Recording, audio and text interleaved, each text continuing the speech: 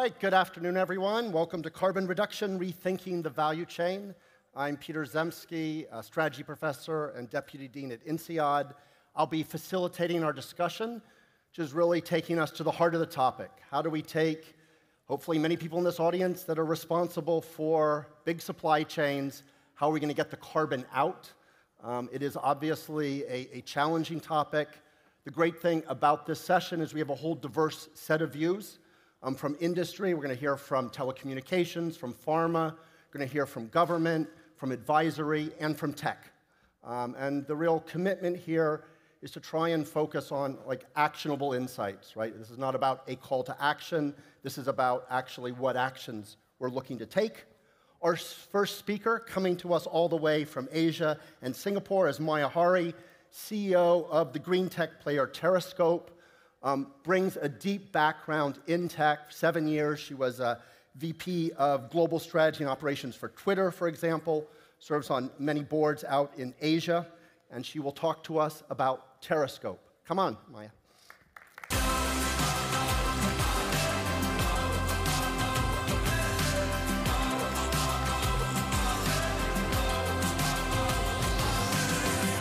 Afternoon, everyone. What a privilege to be here. I have to say, it's also very nice to follow Peter Zemsky. I went to INSEAD, and I had the opportunity to be in Fontainebleau a few years ago, and it was an amazing experience. So it's very nice to kind of have that INSEAD connect back. Today, what we're going to talk about is the messy world of decarbonization. Messy, imperfect world of decarbonization. Why do I say that? The fact that we're all here in this event and have been thinking about this topic of decarbonization, it's very clear that the world is going through probably the largest problem that we've had to solve as a humanity together, right?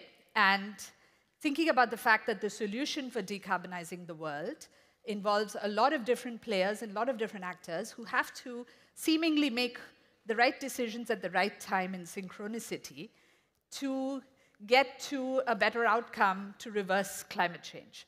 Right? So it's a tough problem. It's hard, but not, it's not impossible. So possible, certainly, but hard. Also very messy and requires us in some ways to accept the imperfections of this journey in ways that maybe we haven't thought about before. So that's what we're going to spend the next 18 minutes talking about, the messy, imperfect world of decarbonization. Okay? With me so far? So, a little bit of introduction about me. I'm Maya Hari. I'm the CEO for Terrascope. Terrascope is an end-to-end decarbonization SaaS platform. We're very focused on using machine learning and data science to be able to transform the decarbonization journey, especially as large companies need to go through this. But it's not the only hat I wear. I'm a technologist. I've been in technology for 23 years. And aside from that, I'm an angel investor. I'm a board director. I'm an urban farmer in my personal life, and I'm most importantly a mother. And I have to tell you, and maybe some of you will share this type of experience with me, my 2 kids look at me and feel a deep sense of insecurity on what the life will be for them when they're my age, what I am today. And that, to me, has been a big driver for a lot of people, a lot of executives around the world to really feel the need to work in this space as well. So I think that's always the human reason is a very nice grounding for us to keep in mind. Let me frame the problem of messy, imperfect world of decarbonization. The protagonist in our climate change story is carbon dioxide, this seemingly innocuous, invisible gas that seems to have the entire planet hanging in a state of anxiety as to whether we will have enough years of stability and climate that we can actually operate in. So in a way, the protagonist also seems like the villain, maybe, in our story. But you also see that carbon dioxide and carbon is fundamental to a lot of our life forms on Earth. It's part of nature, it's part of oceans, it's part of minerals, it's part of our food, in a way. So is it really the villain in the story? I would like to reframe the problem that we're tackling as the carbon budget being the real challenge. And I'll explain in a minute why. We think about the budget that we have as a world, experts in IPCC that we all follow have quantified the budget that we have left to about 420 billion tons of carbon dioxide before we hit the 1.5 degree ceiling, beyond which we'll have pretty adverse effects to our climate. Today, at the rate at which we're emitting, we have less than 7 years to make an impact in order to hold against going into very dangerous territories. The good news, because I am an optimist, and you can't survive being in a climate tech world if you're not an optimist, by the way. It's very frustrating. But as an optimist, you see that the scientists actually say that if we're all able to take the biggest industries that are polluting today and invest in decarbonization solutions that are rapid, measurable, and moving the needle forward, even those 7 years, the next decade, we'll be able to do enough, right? It requires all of us to work together. The good news is the single biggest leverage is from companies. We're well organized, right? Industries, governments, we're organized in such a way that we know how to work with incentives and disincentives. So that's the optimistic piece of this problem. But when you talk to executives who have to go down this journey of decarbonization, there is a bit of fear, there's a bit of paralysis to say, I don't know, I have committed to saying that I will get to net zero by 2050, but am I doing the right things? Are we moving forward or are we moving backwards? There is a fair amount of uncertainty. The reason I think why this happens is because the journey to net zero is actually an amalgamation of two journeys. A journey which is a data journey, when you actually get down to what is the path to decarbonization. You take the emissions of a company, you look at all the data inside the company, and you put that together to form a comprehensive view of what direct and indirect emissions look like. And unless you do well in improving the data journey, you're not able to actually make a difference in the emissions reduction journey, which is the second part of this. So you kind of need to move both of those forward. And talk about messy and imperfect, whether you represent a company that's new to the climate decarbonization journey or you are well advanced into this journey, the angst tends to be in the data part of it. I don't know if I have perfect data. I don't know if I'm missing some data. What are the data gaps? I don't know what I don't know, right? And honestly, waiting for perfect data is a fool's errand. So how do we make progress in this journey, accepting the imperfect, accepting the messiness, and still making material progress?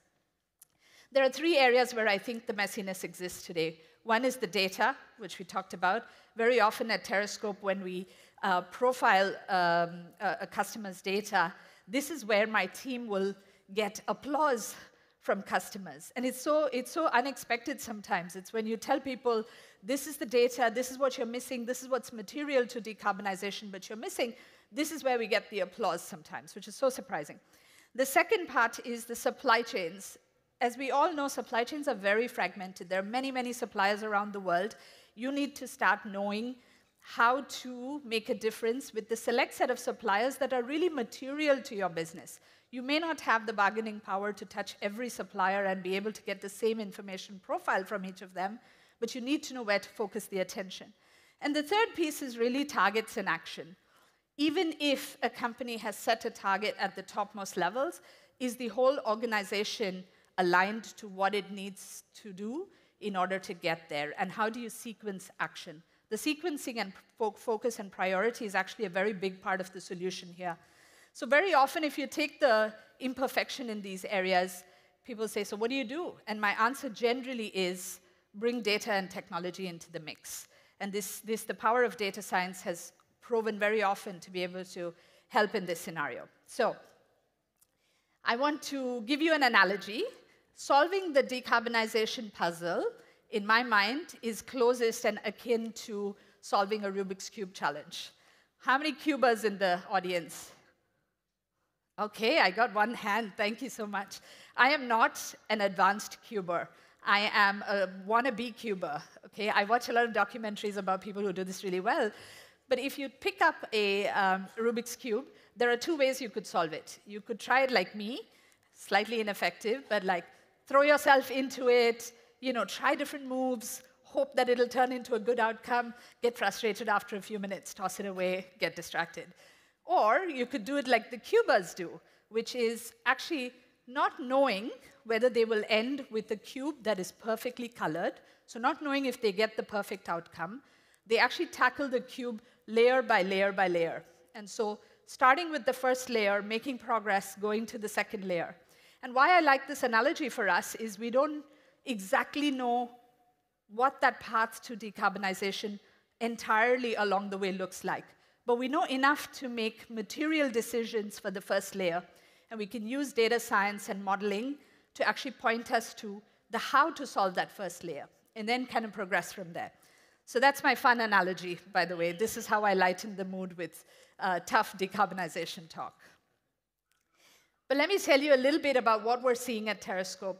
It's been an amazing journey in helping companies decarbonize. So we're an end-to-end decarbonization platform. What does that mean to start with? We focus on measurement of carbon footprint, including Scope 3 for supply chains, which is something we spend a lot of time on. But then, much more importantly, we focus on using data science and modeling to build a very ground-up decarbonization pathway that's very specific to the operations of a company, to their supply chain, and all of that.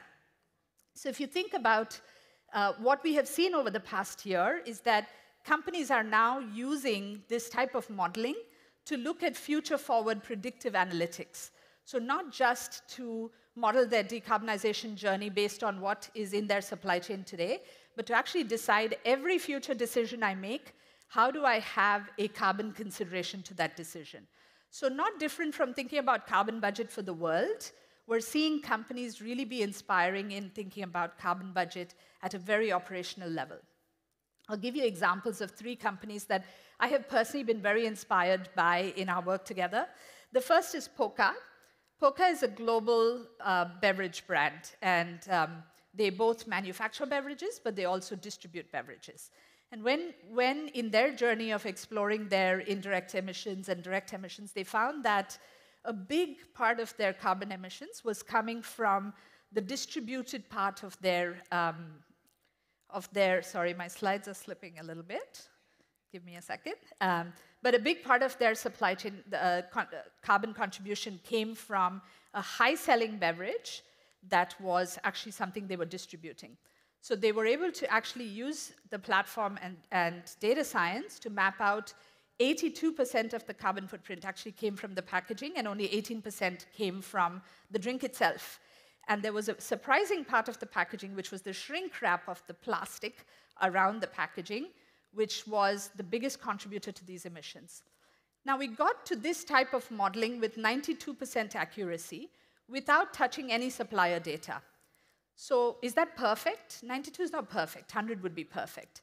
But 92 is good enough to be very specific about what this company needs to do to decarbonize their emissions, right? So it's a great example of turning imperfect into a great action plan. Another company that has really inspired us has been a company called Tectis. They're a Swiss conglomerate in the area of construction design, construction technology, with a large focus on being able to do things that are good for the environment and reduce embodied carbon. And if you know the construction industry and the built environment, it's one of the hardest to decarbonize. And one of the things that they've done is actually looked at alternative technologies and tried to see which one, if they invested in and executed on, would be better for carbon footprint.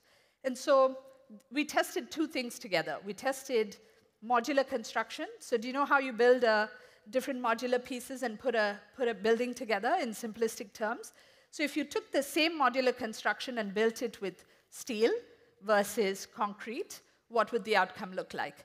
And through the power of data science and the platform, we were able to actually immediately pinpoint that if you use steel in the same design, you'd actually have 20% less embodied carbon, which is a great starting point.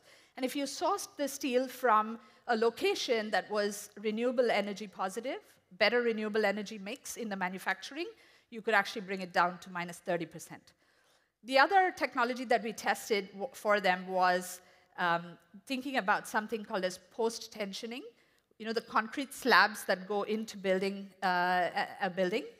A post-tensioning is a technology that is used in that scenario, and post-tensioning would already bring down embodied carbon by multiple tens of %. And if you throw recycled materials in building that slab in the post-tensioning, you'd actually bring it down by 70%. Phenomenal roadmap, if you will, on where to go and invest in thinking about design and thinking about construction technology as they move forward. The last story I'll leave you with is Mitsubishi's Agri Alliance, which is a company that is an importer and distributor of raw commodities, if you will, agri-commodities. So the scenario in their world is that they actually source from location A, a commodity, and they actually take it to location B and distribute it there, but they also process it in location B. As they did a deeper view on their emissions in their supply chain, they were actually able to assess with the Terrascope platform that you could create a slightly different routing and a slightly different processing location. So you could take the ingredient from A, you could take it to an intermediate location, process there, it's also a shipping port, and then take it to your ultimate destination. Just by changing the routing of the supply chain and the processing location, they would actually reduce emissions in that supply chain by 25%. So, and the interesting part in this one was that not only will they have a carbon benefit, incidentally, they would also have a financial cost reduction. Not always does the financial budget and carbon budget point you in the same way, in the same direction. But when it does, it's honestly magic in sometimes. And so these are examples that have really been inspiring to see how people are using data and analytics and predictive analytics before making a decision. And the power of that is immense. You have much better predictability on what the outcomes will be. You know what the carbon impact's going to be. And you know, essentially, you do a financial budgeting exercise very often, but now you have the ability to also think about carbon budget, but in a way that is very specific to your supply chain, in a way that's very specific to your business. And so the parting thoughts I want to leave you with is that we are on a multi-decade journey to decarbonization. We do have some milestones we have to really think about and be obsessed with over the next few years. But none of this will come if we stay paralyzed because we don't have perfect data yet, or we don't have the perfect scenario, the perfect tools. So embracing imperfection is part and parcel of going down this journey of decarbonization. I think very quick add-on to that is that you have to know what is material to your business versus not. And if you know what's material, that's where you double down, and that's where you aim for improvements. With that, I think you can unlock decarbonization success. I say that a little bit tongue-in-cheek because success is actually not success yet. It just means that we make progress, because we will know if we're successful when we get to 2050 and we're all comfortable and can exist without changing our clothing and our weather patterns and our homes significantly. I think it takes a village to go down this journey. None of us can actually do it alone. We need the learnings and the inspiration and the stories from each other. We need the tools that each other creates. We need to maybe even collaborate to talk to the common suppliers that we have. So it's thinking about very different world order of how we do business in order to get to this problem.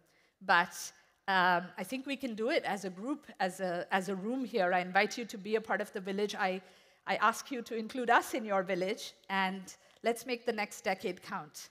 Thank you very much.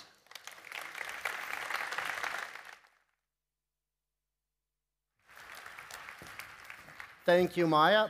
I want to really underline what she said about accepting the messiness and imperfection of the data structures.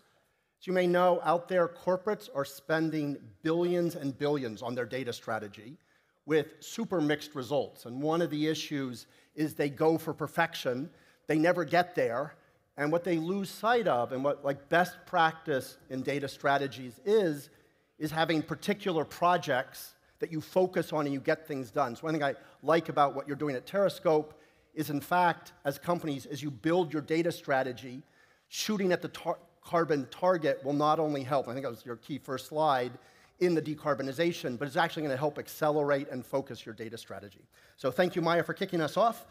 Next up, we have our illustrious panel discussion. So I'm going to invite to join me on stage Bruno Brunel, Secrétaire Général pour l'Investissement France 2030, Mathieu Walik-Petit, Partner and Head of Clients and Markets at KPMG, and Thibaut Desmarais, President, GSK France. Come on down.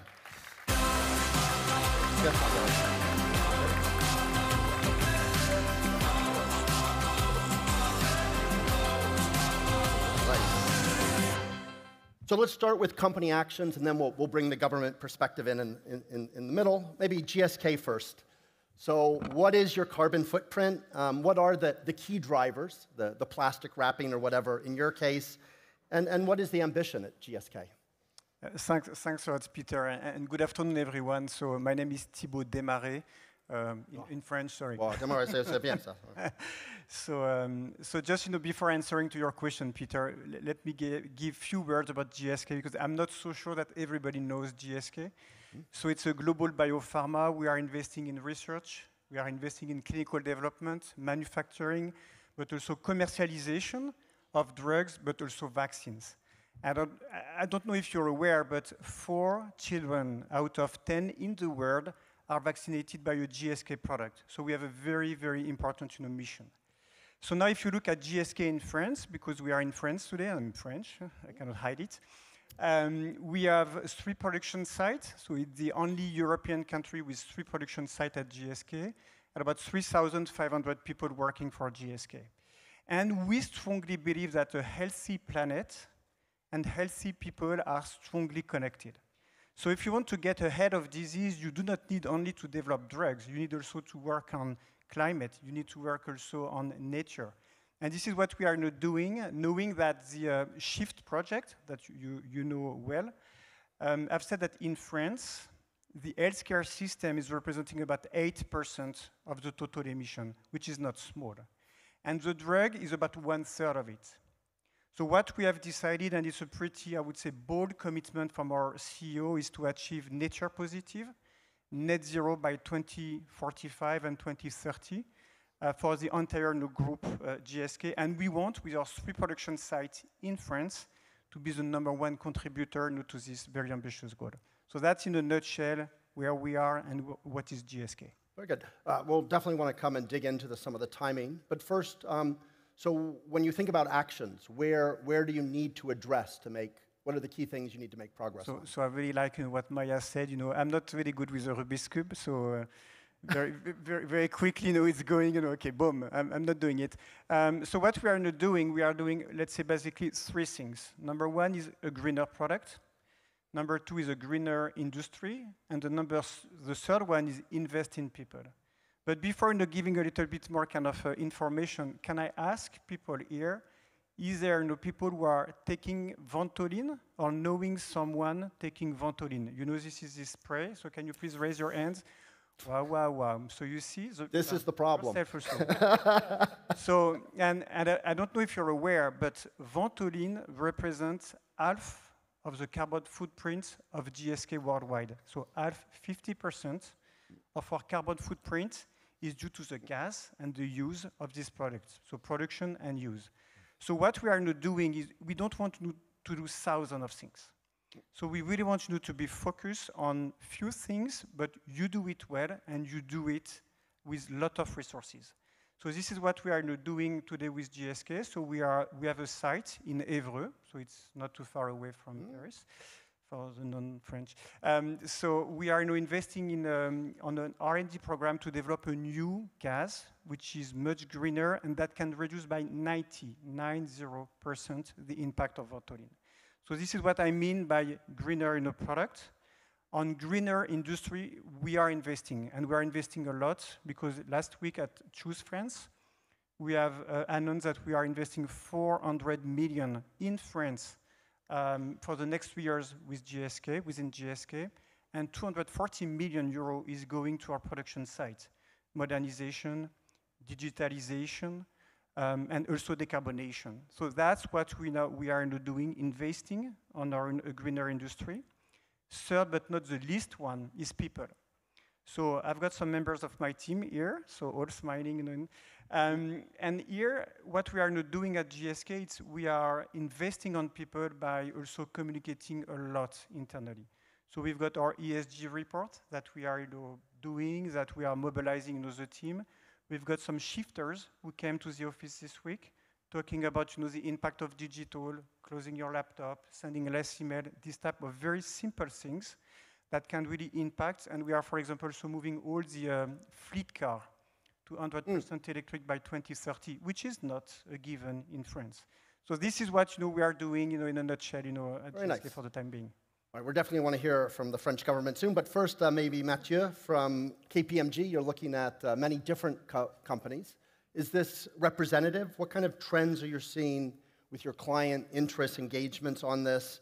And again, what about effective actions that you see people taking? Yeah, actually, we do see a very strong momentum. Just to give you two numbers, is that we did have a very strong activity. We tripled over the past 2 years, and we expect our activity to further triple for the next 3 years. So it's a very large momentum. It's in every discussion with our clients, actually. First, we discussed about the pressure coming from the regulation, the pressure coming from the clients or the consumers, but also the pressure coming from shareholders and other stakeholders. So we do feel with our clients this very strong pressure. That's behind a very, very high momentum. The way we assist our clients is really pragmatic. The starting point is very much to set a high ambition to reduce the carbon footprint for the supply chain. And obviously, you need behind that to build a relevant strategy, a roadmap, and then you need to have a strong assessment. During the keynote, it was mentioned about the quality of the data, and that's really, really a key concern, and I can really jump on it.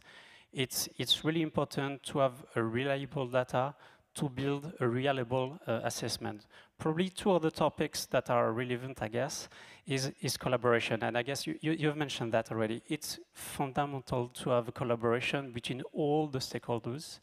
And probably a last example of concrete action is about investing. Investing, for instance, in energy. And I would like just to stress about what we are doing for our clients, building end-to-end solutions to help them in reducing their carbon footprint by proposing some alternative sourcing of energy through power purchase agreements. It's a fantastic opportunity to source alternative and low carbon energy, but also to secure for the long term pricing and sourcing.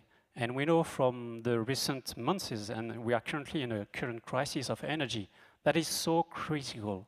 And we are seeing for the past 24 months, a very, very high boom of PPA with our clients. Very nice. Just maybe on the people side, in terms of pressure, do you find from bringing junior talent into KPMG, does the focus on sustainability help? Yeah, it helps a lot, and I can also reiterate what we have announced a year ago, that we are now a purpose-led company, an entreprise à mission, with the accent. Oh. And it's not an answer, it's a beginning of a journey, and definitely it's completely aligned with expectations coming from our clients and our people. Yeah. All right, now Bruno, clearly, as you said, it takes a partnership. Government is a key actor. What's your view on the proper role of government in decarbonizing supply chains? And again, a little bit on what France is doing in this space. Well, as far as I'm concerned, at the Secrétariat Général pour l'Investissement, as you spelled it well, right? Make it simple, France 2030, right? Very good. What we do is supporting all those initiatives with 54 billion euros that have been dedicated to innovation. Innovation meant as a way to find solutions and really take over all this problematic that were described before.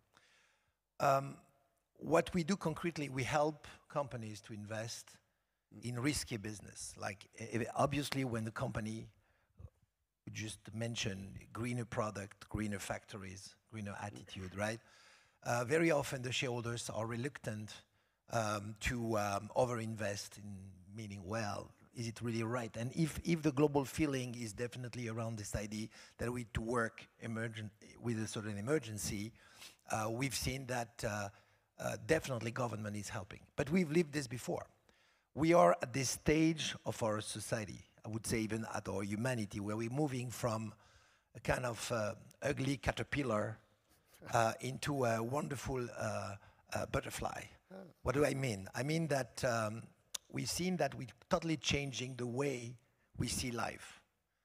We overused resources on the planet, and now we have to optimize them. We used to take all those externalities away from the company's responsibilities, and now we integrate them into it. We're looking for more meanings in what we're doing. And all this, if there is no big effort for government to help to accelerate this, will take years, and we don't have any more time. That's why the government is definitely trying to support all innovations in different fields, health, materials, digital, to make it happen. Maybe just a little briefer on a big issue in France, which is around decarbonization of energy supply. How does that play in, and a little bit the French perspective there? So 50% of what we, that's a commitment from the National Assembly. 50% of this budget must be dedicated to decarbonization, which includes, of course, the supplies of decarbonized energy. And we know we have debates about, for instance, the nuclear energy. And we think that we want to mix nuclear and renewable energies because we feel it's a safer way to go. Once more, back to this Rubik cube analogies, with one of the face of this cube for us in France is nuclear energy. It's not the same situation in different countries, so we have to go through compromises. But at the end of the day, I don't know if anybody is right or wrong. I know that for sure, one of this obsession of reducing carbon footprint is the target, the common target for all government. And if we proven wrong down the road, fine, we'll adopt other strategies. But as far as the French government is concerned, we feel like this is a mix between this investment in nuclear and renewable energy that will make it at the end of the day. Very good. And then maybe, again, as you started to do, focusing beyond France, what's your thought on the variation in policies across countries? Is some of the competition we're seeing healthy, productive? Is the collaboration sufficient? Well, three different points. First, the awareness of this climate change is at different level in different countries. I was just before discussing on the floor with the major cosmetic companies, and they've made huge effort in creating greener products. For instance, solid shampoo, right? But effectively, fact is that in some countries, the habits of people are such that they don't buy solid shampoo. And it reduced by whatever, 70, 50, 80, want to ask how many people 90%. use solid shampoo? No. Yeah, how many of you use this? A good example. Now's the time. You can Well, because proudly and that's the reason why you come at ChangeNOW, because you're a certain profile. But the reality is that, because I just got these numbers, 200 million bottles of shampoos are sold in France per year, and only 1 million of those 200 are solid shampoo. Just to say that will take time. But it doesn't mean that we shouldn't try and try and try again. And that's the principle of this common effort and joint effort. Thibaut, the pharma industry has a long history of interacting with government. Maybe you could comment a little bit from your perspective on the role of government in decarbonization, but how also it's interacting with other government policies sometimes. Yeah, that's a good question, because decarbonation obviously comes with massive investment.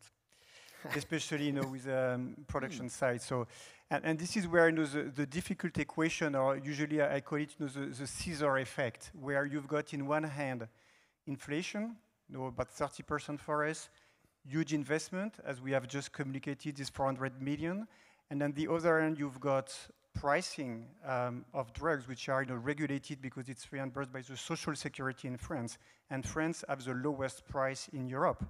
And at the same time, the pharma industry is one of the most taxable, I don't know if it's English, industry. So, and the tax are going up every year and every year.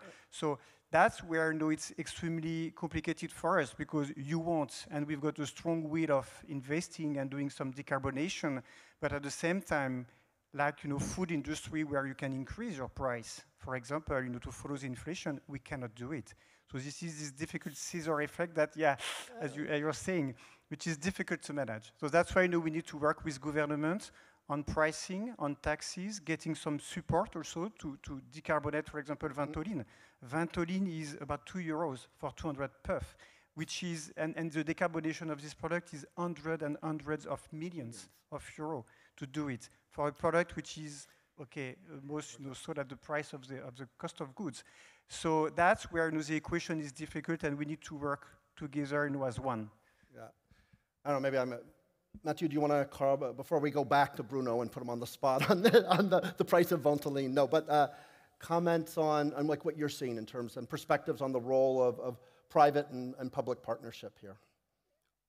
Yeah, I think that probably back on government, probably to make some perspective. I think that we strongly believe that there is a play through regulation, and that regulation is a significant driver, to make the transition and to push and to put pressure on companies. And we appreciate that there is a gap of maturity between large corporates and mid-sized companies, and probably the difference between regulation for these two categories of companies is probably one of the reason. So we strongly believe that regulation is a very good driver to increase the maturity of ESG within the companies. But probably back to your question, it was around private enterprise and public. Well, actually, even just on that, maybe just start. Given where you sit, what's your view on sort of reporting standards, and to what extent can the industry sort of get that right, or do you really going to need government to be more forceful on? Yeah, and actually, if I can jump on this one, it's very much to build on this regulation, which is, by the way, very complex to understand. And honestly, our clients are really anxious about the regulation, have some difficulties to navigate, and part of our role at KPMG is very much to cut through the complexity of this regulation. But again, we are on the right side of the regulation. We consider it's a positive thing to move forward. So again, the role is very much to make the regulation effective, and behind the regulation, it's a question of transparency. And through transparency, it's a question of quality of data. And this is also where we are playing a key role, because as auditors, we put a stamp on such data. So it's a question of trust. But imagine a world sooner than later where we have the full data available, accurate, with the right level of trust. I think that we could do much more. Bruno, I want to bring you back in, not to push you on pharmaceutical pricing, but just at the more big picture, what you think is realistic in terms of the timing here, right? So COP26, lots of commitments, lots of enthusiasm, but now we're confronting some of the messy reality of getting there. You've been elected to the National Assembly. You understand the politics of pushing up pricing. What's your perspective? Well, first of all, we have to kill, I would say, a public opinion that we're late, because France is actually on time for net zero in 2050. We understand the complexity of it. That's why all this data complexity is there.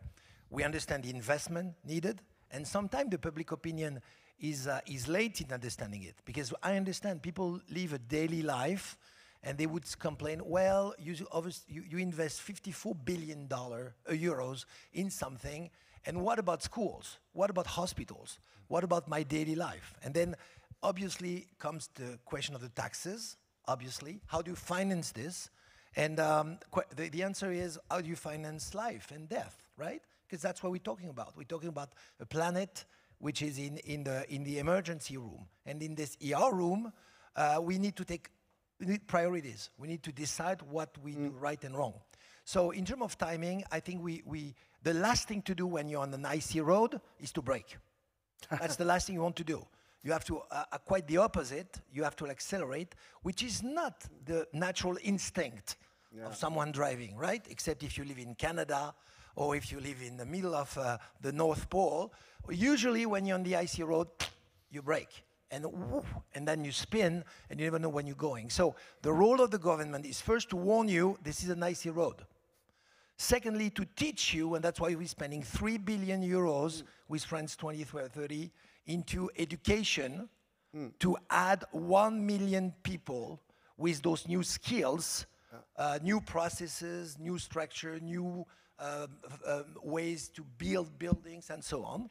And the third responsibility of the government is to make sure that we understand that things has to be in order, and the responsibility of the government is just to tell the truth that yes, if we don't do this, we will not be able to move to a situation that will get you better. So quality of life goes through those efforts, which needs from the government kind of courage to just say honestly that no, when you're in ER room, you don't treat the patient the same way than when it's just in a very convenient place. And the last thing is, like, the best thing for Ventolin to reduce his carbon footprint is to get a better air, right? A better quality of air, so you don't need to use it, and then mechanically it will be better, a better life for everyone. Nice. Thank you, Bruno. Would you agree?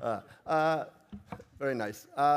Let me maybe pick up on, I'd be interested, the other two panelists, think about your talk about skills that we need to build. So when you think about training people, raising awareness, that whole area of this transition, any thoughts on what you're seeing as key skills, capabilities? Yeah, you can start.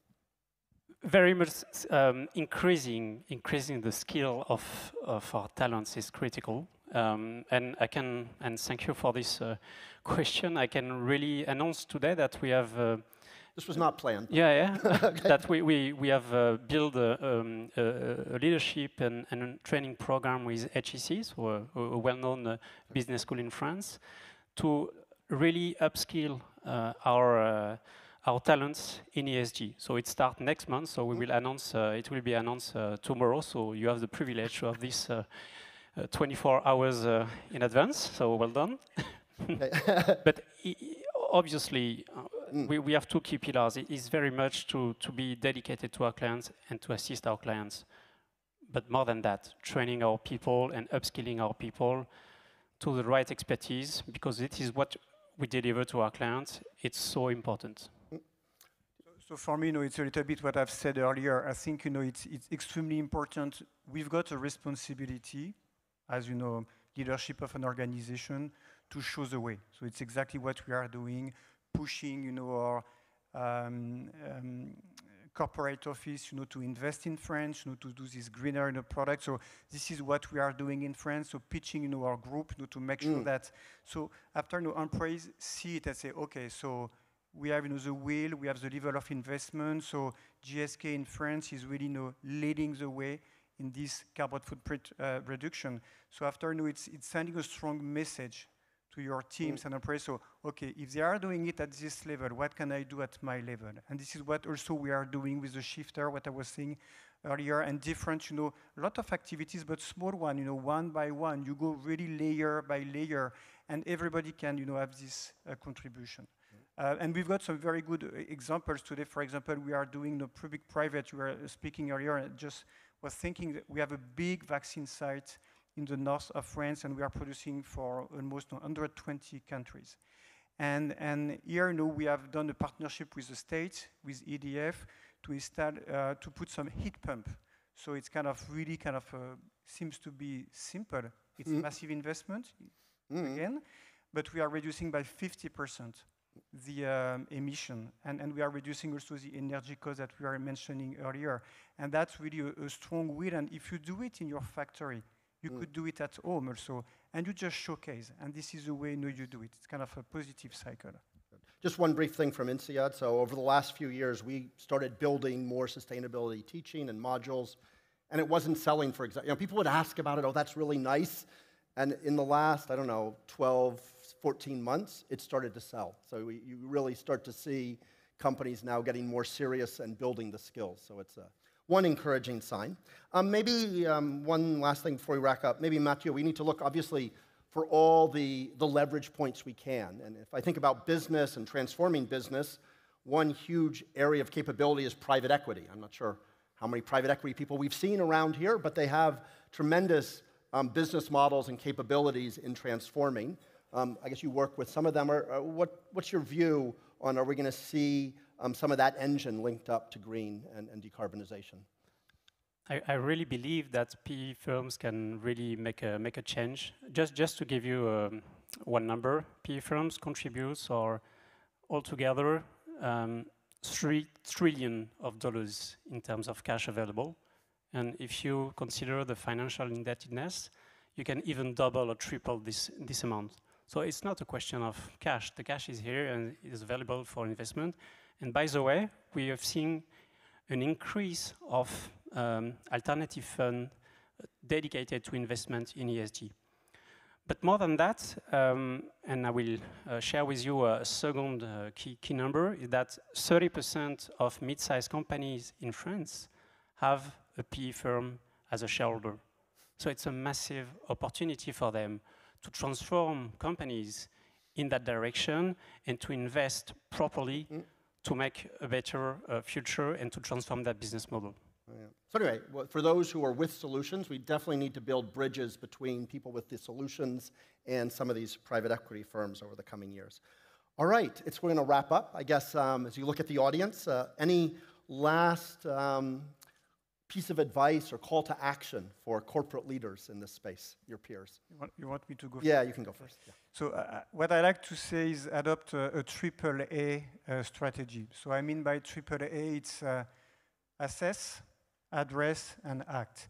So it's pretty simple, but the assessment is really understanding your carbon footprint. Sometimes, as you said, Maya, it's very difficult, but let's give a try.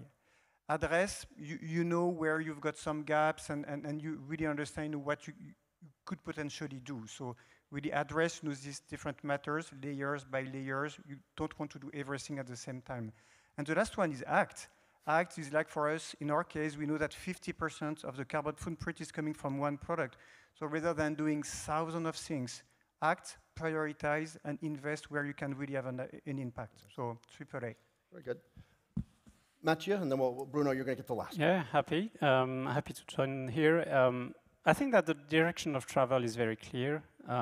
There is a question around accelerating the pace of execution, and that's really crystallizing some value for those who can anticipate. And more than ever, you should put ESG in everything you do. All right. Bruno, closing words. Well, in the situation we're in, I think the most important action is to build trust. To build trust and to make people believe. And if you doubt about it, look in my back. This thing, the Eiffel Tower, at that time, was just impossible to conceive and to build. And effectively, it's here. And it's been used at the originally just as a showcase of technologies, so something fairly useless. But now it's used as one of the main transmitter of information and telecommunication of Paris. Which means that, as the Japanese says, Inase Banaru, which means if there is a will, there is a way, and there's definitely a will at the government. All right. Thank you. Big round of applause. Thank you, gentlemen. All right. So we're going to go to Orange Group and close with Jean-Benoit Basset, Head of Corporate Social Responsibility at Orange Group. We'll get your music, sir. I guess. So we could say this is a fireside chat, but actually we're going to say this is an Eiffel side chat. There you go. So a new concept in speaking. I guess let's start at the beginning. So what is the carbon footprint that you have at Orange Group? What are your key drivers? Maybe some words. Yeah. About Orange first. Yes. I'm sure that everybody knows Orange, but 2 words, two figures. 25 countries. We are operating in 25 countries, mainly in Europe and Africa. And 140,000 people working for Orange. That's the only two words I will give you. Right. Actually, it's going to be quite interesting because we can compare decarbonization in Europe versus Africa, which are not exactly the same thing. That's not at all the same thing. What is our carbon emissions? 7.3 million tons. The orange carbon emission is 7.3 million tons. Is this number accurate? I don't know. We believe that on scope 3, everybody knows scope 1, 2, and 3, I'm sure here. We believe that on scope 3, the margin of error is something like between 10 and 20%. Is it enough for, if you want to do a financial budget, you cannot come to the place saying, I have an EBITDA, and I'm sure that the number is right with a margin of error of 10 to 20%. But to act on carbon, that's enough. Yeah. So how does it split? Because we have 3 scopes, mainly in scope 3. Our scope 1 is 0.3 million tons. And why do we have a scope 1? Scope 1 when you are burning fossil fuels, because we are operating in Africa. And in Africa, the grid is not always even present or not always so good. So we had lots of diesel generators to power our sites. Our scope 2 is 0.9 million tons. We are operating half of the electricity we are using is in France.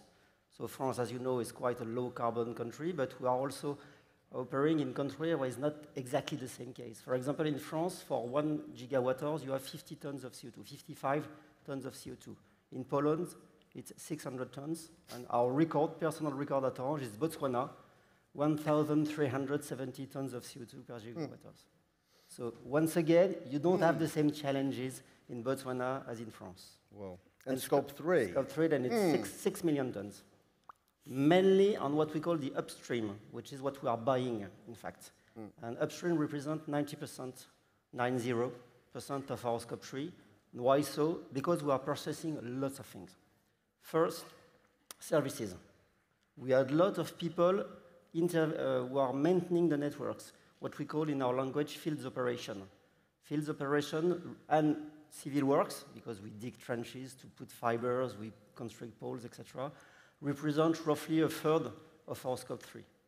Then we are buying lots of equipment to put on the tower, for example, for mobile or in our data center, in our sites. It represents roughly a fourth of carbon emission. And then we have these things, smartphones, because we are buying and selling smartphones. So these things, for example, is something like 40 kilos, 40 kilos of CO2. It counts in Orange scope 3, because we are buying the thing and selling the thing. And moreover, it uses power to be charged. But the main part of the CO2 emission for devices comes from the manufacturing, especially in a country like France. Obviously, not the same situation in Botswana, for example. And so what is... And we also have boxes. So smartphone and devices is roughly it's a big 10% of our carbon emission, and boxes, the internet box you have at home, is 10% of the carbon emission, counting manufacturing and usage. And so now that you've laid that out, what's the ambition and where are the priorities in terms of tackling this? The ambition is quite simple. We know at Orange only one figure about 2040, which is net zero carbon. I don't know what will be the EBITDA, I don't know what will be the revenue, but I know that we will be net zero carbon, which means that we will divide by 10 our CO2 emission between the starting point, which was 2018, and 2040. And we will compensate the 10 remaining percentage, because when you are doing activities, you emit carbon. We will compensate it through what we call carbon pits, which are forest, but mainly mangrove. We are investing in mangrove in Cameroon or Madagascar, for example. Cameroon mangrove, Madagascar is something else. And we already have secured roughly what we need for 2030 in terms of carbon pits. And Yeah, go ahead. It's a good thing to have a target, a long-term target.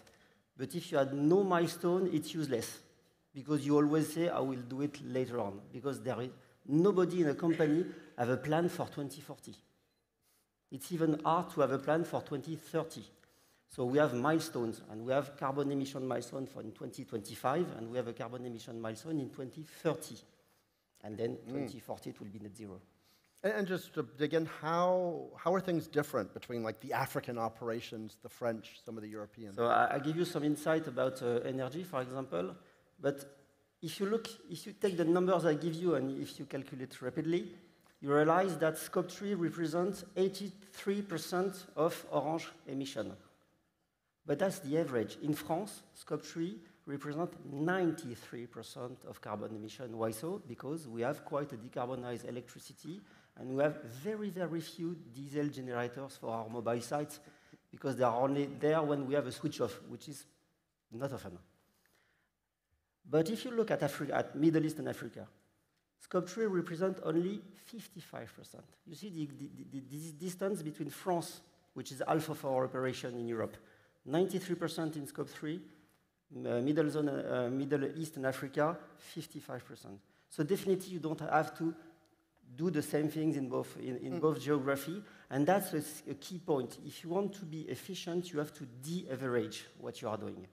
You have to do contextual action that are pertinent for the location you are working in. For example, decarbonization of energy, I'm sorry, might not be a priority in France,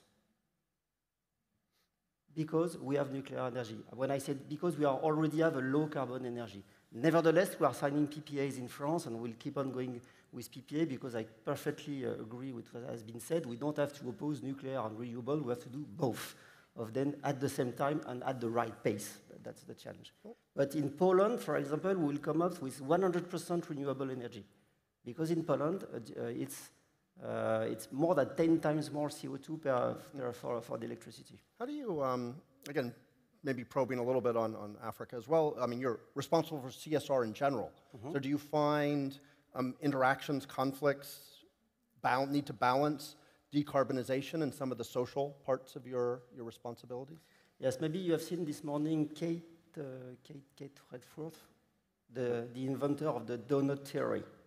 The donut theory, yes. And the donut theory has saved me, in fact, because the first time I looked at the environmental impact, the only solution is to stop business, in fact. That's the best way. In fact, in order to decarbonize, you have to do two things: decrease the volume and decarbonize the volume you are buying, for energy, for goods, for everything. But then if you want to come to a minus 90%, then you have to stop activities. But when you look at the donut theory, you realize that because we consider at Orange that internet access is an essential social need, you realize that you have to do this. And when you are building networks, and when you are educating people to use digital technology, then you permit them to get off the center of the donut to be inside the donut. And that's why, for example, we know that between now and 2025, we will increase our energy consumption in the African and Middle East zone by 25%. We will stabilize it in Europe unless we are developing networks, unless we have a huge explosion of traffic, of digital traffic, etc. We know that we have to at least stabilize and even decrease in Europe to afford to increase it in Middle East and Africa. And that's the same for Scope 3. If I look at the last 4 years, we have decreased our Scope 3 emission in Europe, but we have increased it by 30% in Middle Zone and Africa, and Middle East and Africa. We call it MEA in Orange. So I will say MEA. You will know that MEA is Middle East and Africa. So we have increased it by a third, in fact. Why so? Because we are deploying network.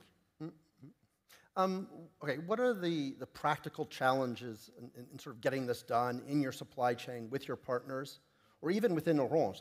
It's impressive to hear your command of the numbers, the footprint, but if I called in business leaders from Orange, would they have the same awareness? How's the transformation both within and outside Orange? How does that go? First, we have to understand and to share a common language. And that's tough, in fact. Because as I mentioned to you, the solution is what we call the double less. Less volume, less carbon in each piece you are buying. Energy, smartphone, equipment for the network, cars that are going through the countries to maintain the network, etc. So if you go to a marketing guy and say, hey guy, the solution is to sell 10% less smartphone in 2030 compared to today, his first reaction will not be, okay. So we have to educate them, and we have a plan. We will sell less smartphone in 2030 than we are selling today, and we are selling less smartphone today than we were selling 4 years ago, just because we encourage our customers to expand the life of their smartphone, for example. So what we have to do is to make them understand what is at stake, in fact.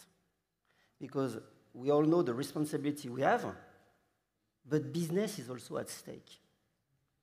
How will we be able to operate in 10 years if we cannot decarbonize our processes and our business model? Just take one example. Today, in the European market, a ton of carbon in 2024 costs 90 euros, 90. Orange is 7.3 million tons of carbon. If we had to pay for, which is not the case today because digital technology is not a big emitting, so we are not submitted to this type of constraint. But if we had to pay for these externalities, as we say, then it will be something like 650 million euros. In 2030, we'll know that it will be at least 200 euros. Then it's 1.4 billion euros. Can a company like Orange afford this? No. Will we pay carbon taxes, carbon credits? Certainly, not sure. Most probably, we won't be taxed for that. But we will buy energy, we will buy products from companies that may be taxed for that. So at the end of the day, we will have to pay for this externality we are not paying today. So if we are not able to manage this externality, we are just closing business, in fact. And another example is about what we call the critical minerals. We have identified 6 metals, which we can find in a fourth, 25% of what we are buying. These 6 metals we know are in tension and will be rare metals in 2030. What happens when something is rare? It's more expensive. So if we have an increase in the price of the equipment we are buying containing gold, for example, and you have gold in a smartphone, you have gold in a router, you have gold in a mobile antenna, then it will be a challenge for us. So our message, the message we have to give to the manager is that CSR is just not the goodies that is good at the end of the annual report to say, I have ticked the case. We say, tick the box. Yes. I have ticked no, it's not that. It's a question of business. That's why we said now at Orange that we should be ESG by design. That's what has been said previously. ESG should be at the heart of the way you consider the business. You don't have to ask you what will be my carbon emission or what will be my energy consumption at the end of your strategic plan, but at the beginning of it. Very nice. Any reactions to some of the things we talked about earlier? Your view on the role of government in the space or data, some of those topics?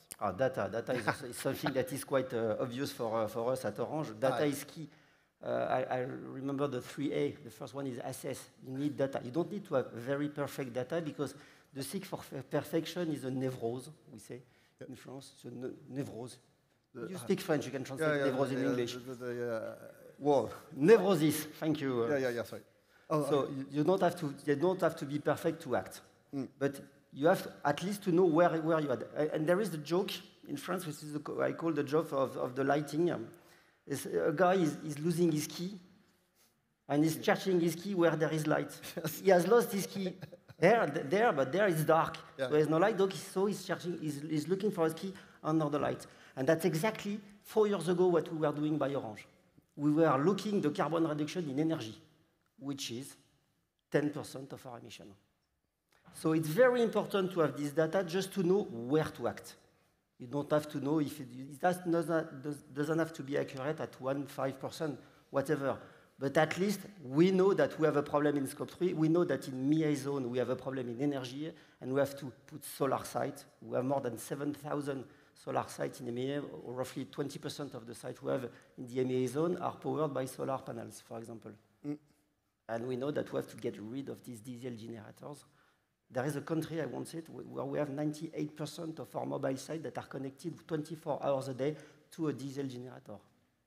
If we put some solar panels here, it would be a good thing. For cost also, by the way. Also, that's security as well, perhaps. But so you're in the middle of a big transition. You seem quite motivated by this journey. What is it that keeps you personally? I didn't answer your question about government. Yeah, you didn't. You want to go? Please don't build regulatory cathedrals. Don't what? Don't build regulatory cathedrals. Ah, yeah, cathedral, yes. There is something, you know, maybe the CSRD, Customer Social Responsibility Disclosure, is the new European reporting. Yes. It's really a nice thing. It's far better than what we had before, but the CSRD is 1,100 data points that we have to come up each year. And that's not obvious data point like the customer number, your customer number. It might be a very specific data points. So we really have to never forget that this type of reporting should help us to pilot our business to transition. And that should be for the sake of the reporting itself. So we have to make first the double materiality analysis. Where do I have an impact on the planet and people? And then report precisely on this one. And the other one, if it's not material for us, too bad. Don't spend hours to report on this one. That's a message. Government, by the way, is also motivating. It's also very important because we need government action, for example, to develop circular economy. When I buy today something, I don't know what is the LCA, life cycle analysis of this thing. And that's too bad. I would love to have a European directive or a French directive obliging people to say, when I buy a router, then the LCA of the router in terms of water, CO2, etc., is that. So he wants to trade the CRD for circular reporting. No, there you go. We will do CSRD and we are preparing for it. And that's a good thing. But I prefer to have this type of regulation that other types of regulation. Thank you for, I think, again, what we were looking for, real concrete views of what you're wrestling with. Same question for you. Any final calls to action or advice for your peers? Advice, be operational. Be precise. It's fully necessary to have global objective like minus 45% between now and 2030. But you will really change things when you dig into the processes. The people who are responsible for the carbon emission at Orange are not the people of my team. They are the operational. The people responsible for carbon in Moldavia is the CEO of Moldavia. It's not me. And the people responsible for carbon emission of network in Moldavia is the CTO, Chief Technical Officer of Moldavia, etc. So that's the key message. In fact, the ones who are responsible of the CO2 emission are the ones who are managing the operation. Exactly the same thing for the cost. Very good. Thank you to all the speakers. Thank you, Jean Bonfort. Thank you. Very good.